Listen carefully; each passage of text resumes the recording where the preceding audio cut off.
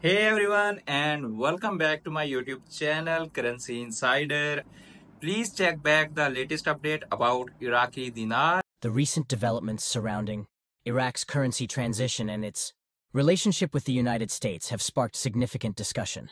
The U.S. Treasury Department recently responded to the Central Bank of Iraq's measures aimed at restricting the flow of funds to Iran and its affiliates.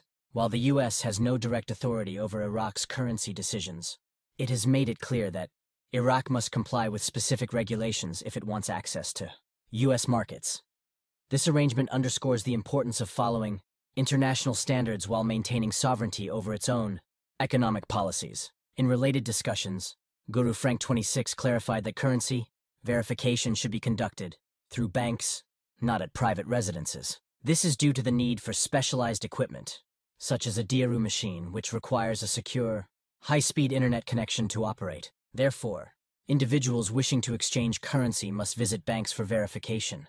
Meanwhile, political developments in Iraq have also caught attention.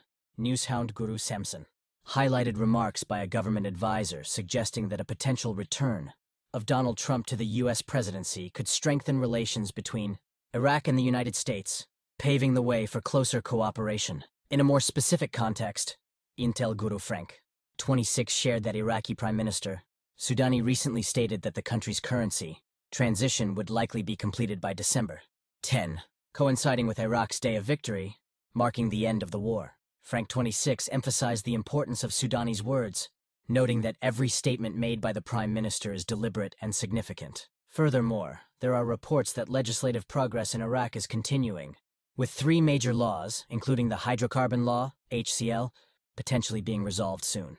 Newshound Guru Mark mentioned that Parliament's session has been extended until December 10, which aligns with the Day of Victory. Militiaman added that discussions around important legal frameworks, including those related to real estate in Kirkuk and Article 140 of the HCL, are ongoing.